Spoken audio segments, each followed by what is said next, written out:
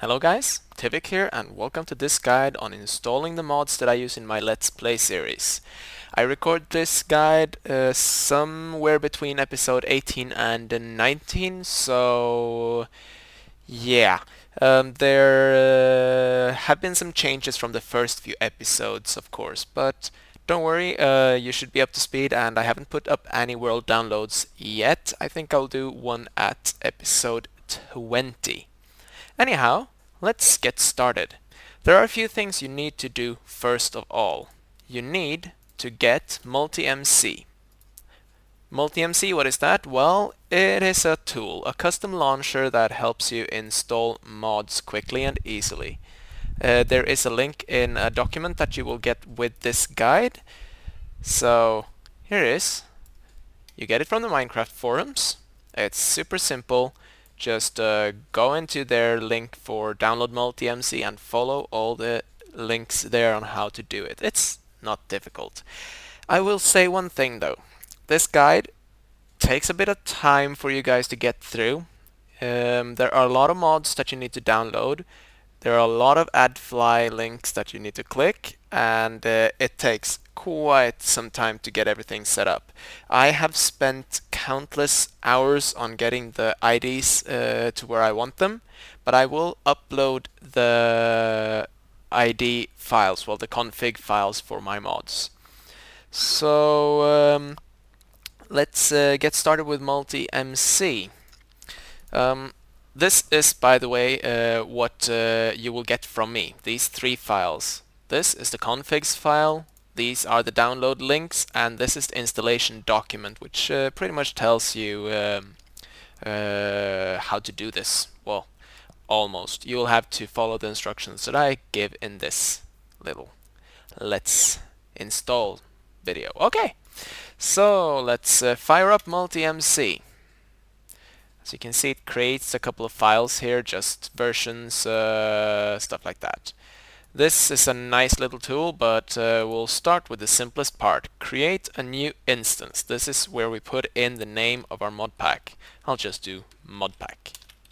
Okay, simple as that. As you can see, it created another folder called instances. In that, mod pack, and some things in there. I'll show you that in a bit. Now we need to install Minecraft. Well, how do you do this? Well, simply, you start up modpack. Now you need to type in your username, password, and click on remember username and password if you want to. I usually do this, easier to start up the game. But of course it's all up to you. You don't have to remember the password, but yeah, it's like the Minecraft launcher really. And then of course you press login. Now, if you give me a moment, I will type this in and hit login. Okay, I clicked login and it says downloading packages. Once it has done this, you should see a Minecraft window opening. I hope. Oh yes, perfect. Ta-da! Minecraft 1.2.5. As far as I know, this tool cannot downgrade your Minecraft, but there might be other ways to do this. Okay, so let's quit the game, and you get back into Multi-MC. Now if you go into the instances mod pack, you'll see a .minecraft folder, and this is really Minecraft, as it is in the normal install. Perfect. So, let me just minimize that one. What to do next? What to do next? Well, you need to start installing the mods. Let me show you. You right click on your mod pack icon. Here you can rename it, change the icon. Wow, let's put a diamond for it. And you can put in notes. An awesome list of mods. I don't know what that's shown. Huh, okay. You can manage the saves. Well, we don't have any yet. But you can also edit mods. This is where the good stuff happens. Look at this. You have several different tabs up here. basically the Minecraft.jar, which is the for mods that go into the jar file, like for instance Minecraft Forge or Optifine, things like that. So the mods tab, well, that's for yeah, you guessed it, the ones that goes into the mods folder. And of course resources. This is where stuff like sound, extra files that we don't use end up. But this is not one where you can put stuff as far as I know, so let's not work with that. Instead, let's fire up this. We click on the add button and we go into the place where we put the files. I split them up here between jar and mods. Okay. The jar folder is the ones that go into the jar file, and mods is the one that goes into the mods file. I have this listed up on the installation document inside here, so it should help you sort it out easier. So let's go into jar and choose Minecraft Forge Client 3.3.8.160. Open. That's really all you need to do. The mod is now installed. Simple, isn't it? Okay, for this to work we need to rebuild the jar. This is done automatically when you hit play, but just to be sure, do it when you change the mods that you have here. So let's do that. Okay, let me just log in for you here. And Minecraft should start up with Minecraft Forge. One mod loaded, and well, that's Minecraft Forge. There are no child mods, and that's about it. The reason why we want to do this is that the next step we need to put in the configuration files. I use 7-zip. You could use whichever zip file manager you want to use, but I highly recommend 7-zip. It's never failed me. So let's open up the configs file. The reason why we'll put this in now is that this will save us a lot of headaches later. Okay, so as you can see, I have a lot of different little add-ons here. The gsconfig is for greenstone mod, which I will not install in this guide. It is a mod that you install separately, so I recommend you download it and follow its instructions. It's not terribly difficult to install. And I wonder, yeah, that program, we can just delete that one. You don't need that one. Alright, let's do this. All I need to do is, frankly, just pull all these over into the instance. If you didn't see, I clicked this button, View Instance Folder. It will take me to the list of instances that I have. Let's do that again. I mark up the mod pack and click View Instance Folder. And I head over to Mod Pack, Minecraft, and we're in there. Okay, so let's copy this. Yes, it already contains a folder named config, so yes, let's just do this for all conflicts. Copy and replace. Now, we should actually have all the settings that we need. We don't have the mods yet, so let's do that now. We would have to close that one. We don't need it really. Now, go to Edit Mods. Now we need to add every one of them. As you can probably see in the installation document, which I highly recommend that you have open while watching this. So I'm gonna wait for a second here and let you open that file. Yeah,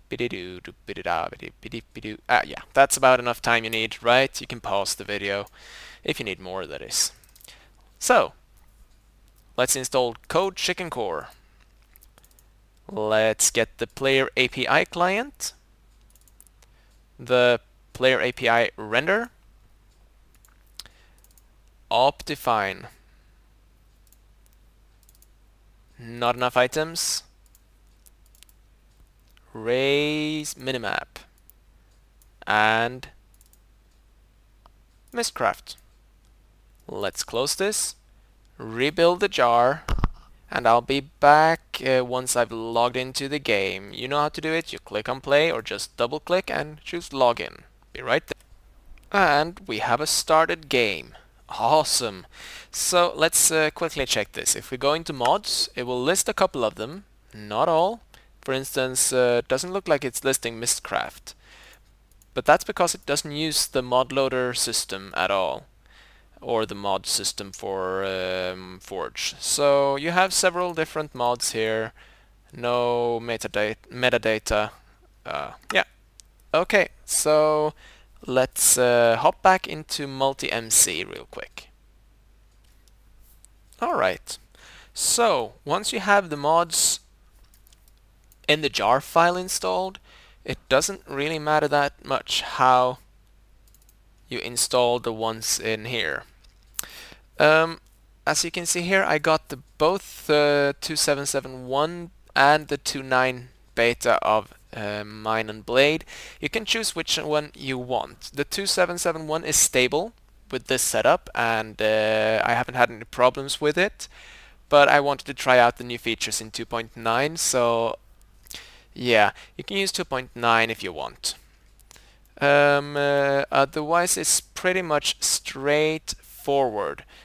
There is a mod that I need to instruct you on a few things, but I'll do that separately once we have this all loaded. So if you have these files, all these mods, as you can see, the furniture mod, advanced machines, yes, I got that one working. The buildcraft stuff, you have the decoratives mod, equivalent exchange, forestry, industrial craft, so on, Thumbcraft and Red Power and Wireless Redstone, all these nice mods. Well, if you have all these, you can just add them, all of them, in a row, like this. You just shift click, click the first one, shift click the last one, and click open. It will not be listed here, but if you close this window and go back to edit mods, there they are. Now, the cool thing with this is that, well, basically, this will move all these little mods that you put into the folder here into the mods folder. So this will be just as if you install it manually with the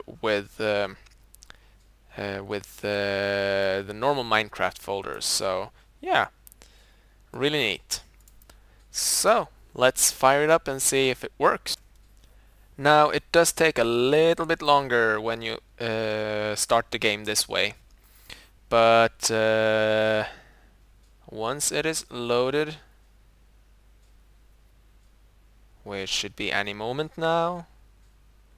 Minecraft, come on, you can do this. There we go, 43 mods loaded.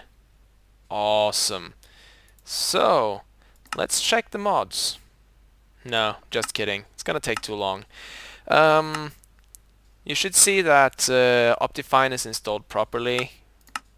I'm gonna put it to max FPS.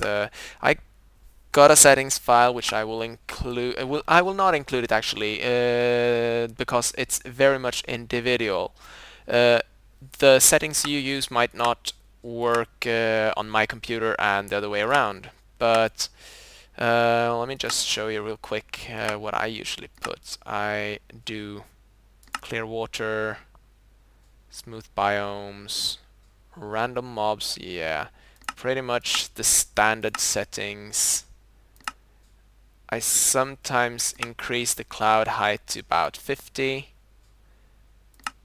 and that should be that. Normal plus 80 is usually what I record at.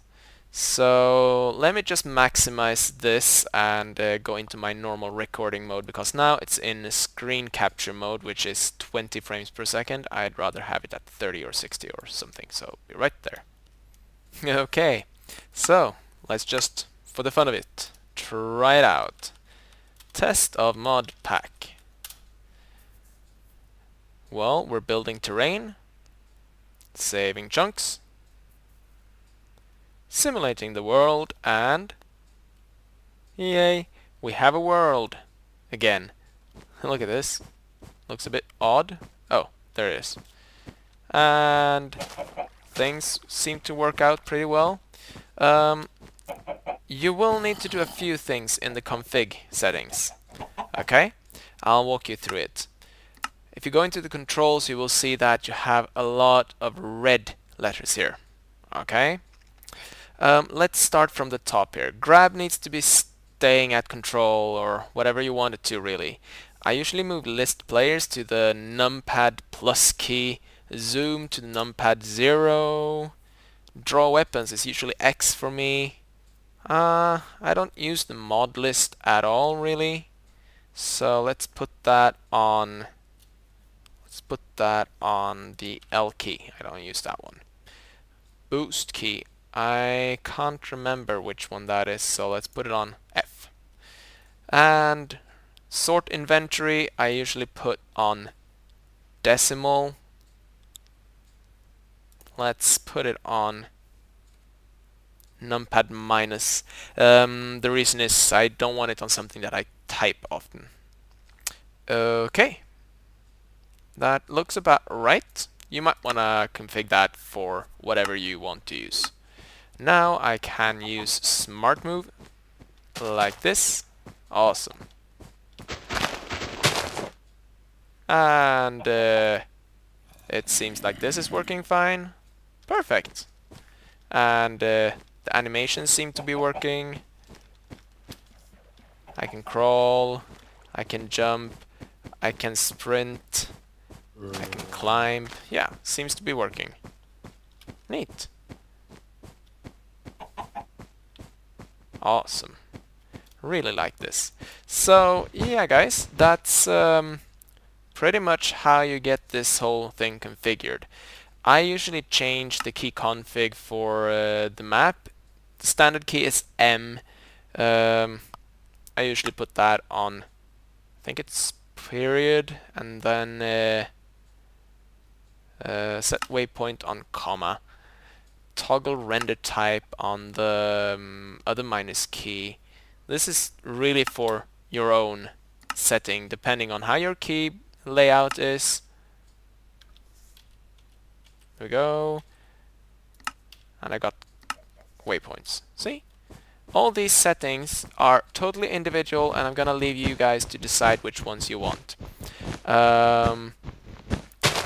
So yeah, there is only one more thing to do to see if this really works, okay? And that is to see if my world loads up.